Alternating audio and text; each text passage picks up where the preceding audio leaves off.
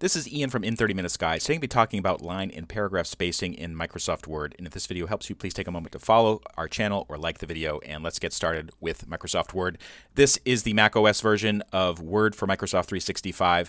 What I'm about to show you is the same in macOS or in Windows. Exactly the same. Just open up the document, and there's basically two ways to change the line and paragraph spacing. So what we're going to do is we're going to highlight these two paragraphs. And let's say that we think that these two paragraphs are too tightly together.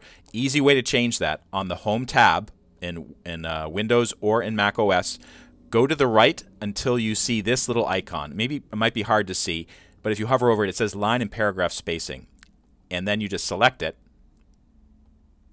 And you'll see the default here is 1.0. That means that each line of text is exactly on its own line. There's no spacing between them. Although you can see a little bit of spacing exists. That's more because of the font size than anything else. If you select one of these other numbers like 1.5, that will increase the spacing by 50%. If I go back to it and select 3.0, you'll see now there's basically, two blank lines for every line of text that I have there. And it also applied the spacing to the paragraph as well.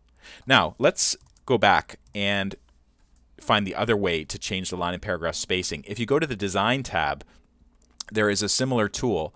It's called paragraph spacing, and it's a little bit different in terms of the way they approach it. And maybe if you're not into the technical details, if it's 1.5 or whatever, Microsoft has helpfully put in some very clear ideas of what this is, like relaxed, tight, compact. So let's choose compact.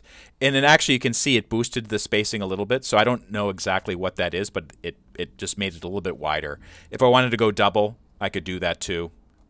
And you can see that it actually applied it to the whole document. So that's one difference between using this particular feature, paragraph spacing. It's for the whole document versus going to the Home tab and just doing a single paragraph at a time. So I'm gonna reduce this to 1. So I just did that for the single paragraph, but you can see the rest of the document is still double spaced because I made the change on the Design tab.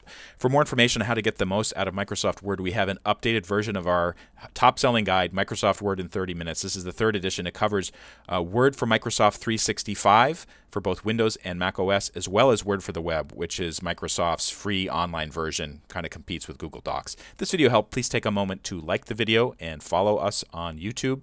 This is Ian Lamont. Thank you so much for watching.